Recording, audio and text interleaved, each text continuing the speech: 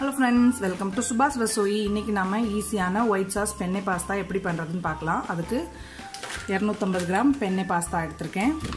பால் 2 cup, spice mix, red chilli flakes கொஞ்சம் 1 spoon அளவுக்கு, oregano 1 spoon, Italian herbs அதுவும் 1 spoon, 3 colour capsicum கொஞ்சம் இந்த மாதிரி ஒரு கால் கப்புக்கு வெட்டி எடுத்து வச்சிருக்கேன். வெங்காயம் ஒரு சின்ன வெங்காயம் ஒன்று பொடியாக வெட்டி எடுத்து வச்சிருக்கேன்.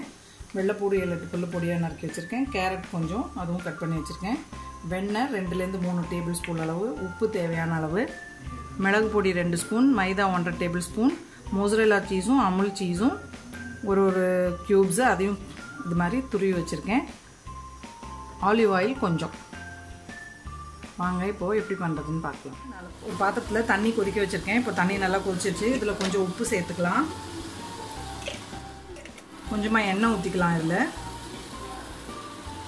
இதில் நம்ம பாஸ்தாவை போட்டு நல்லா வேக வச்சு எடுத்துக்கலாம். பாருங்கள், நான் 15 நிமிஷம் இந்த பாஸ்தா வேக வச்சுருக்கேன். ஸோ நம்ம பாஸ்தா இப்போது ரெடி ஆயிடுச்சு. இதை நம்ம வடித்து எடுத்துக்கலாம் தண்ணியை. பாருங்கள், இந்த மாதிரி பாஸ்தாவை நல்லா வடித்து எடுத்தாச்சு. பேன் சூடாயிடுச்சு. கொஞ்சமாக ஆலிவ் ஆயில் ஊற்றிக்கலாம். அது கூட நம்ம எடுத்து வச்சிருக்க 2-3 டேபிள் ஸ்பூன் பட்டர் சேர்த்துக்கலாம்.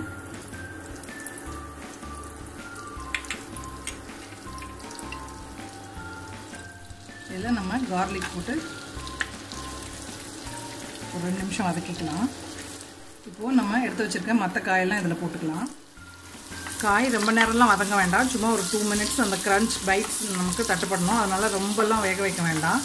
நார்மலாக ஒயிட் சாஸ் பாஸ்தாக்கு சாஸ் தனியாக ரெடி பண்ணுவாங்க. அப்புறம் காயெல்லாம் தனியாக வதக்கிட்டு அதை போட்டு மிக்ஸ் பண்ணுவாங்க. நான் இன்றைக்கி ஈஸியாக பண்ணுறதுனால காயை வதக்கிட்டு இப்போ இதுலேயே நம்ம எடுத்து வச்சுருக்க 1.5 டேபிள் ஸ்பூன் மைதாவை சேர்த்துட்டு நல்லா மைதாவை வதக்கிக்கலாம். பாருங்கள், மைதா நல்லா வெந்துருச்சு பட்டர்லையே.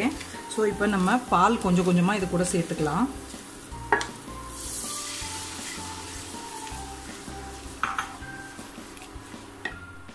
அடுப்பை சிம்மில் வச்சுக்கோங்க. மைதா கட்டி தட்டாமல் நம்ம இதை சாஸ் ரெடி பண்ணிக்கலாம். இதை நல்லா கைவிடாமல் கிளறிட்டே இருந்தோன்னா நமக்கு நல்ல ஸ்மூத்தான சாஸ் கிடைக்கும். பாருங்கள், மைதா வெந்து நல்லா நமக்கு சாஸ் அப்படி க்ரீமியாக சூப்பராக இருக்குது. ஒரு 2-3 நிமிஷம் கைவிடாமல் அப்படி கிண்டிகிட்டு இருந்தோன்னா நல்லா சூப்பராக சாஸ் ரெடி ஆகிடும். உப்பு தேவையான அளவு சேர்த்துக்கலாம். பெப்பர் பொடி 1-2 டீஸ்பூன் வரைக்கும் நமக்கு எவ்வளோ தேவையோ அந்த அளவுக்கு சேர்த்துக்கலாம். இப்போது ஒரிகனோ 1 ஸ்பூன் அளவுக்கு சேர்த்துக்கலாம்.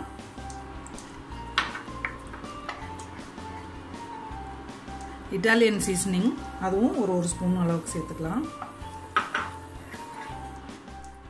சில்லி ஃப்ளேக்ஸ் அதுவும் 1 ஸ்பூன் சேர்த்துக்கலாம்.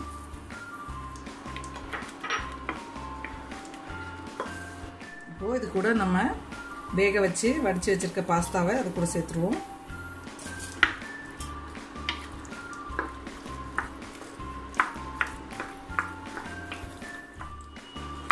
நல்லா சாஸ் பாஸ்தாவில் கவர் ஆகிற மாதிரி நல்லா மிக்ஸ் பண்ணி விட்டுக்கோங்க. இப்போ இதில் நம்ம எடுத்து வச்சுருக்கோம் இல்லையா மோசரெல்லா சீஸும் அமுல் சீஸும் அது 2ஐயும் அது கூட சேர்த்துக்கலாம். நல்லா சீஸ் மெல்ட் ஆகிற வரைக்கும் மிக்ஸ் பண்ணி விட்டுக்கோங்க.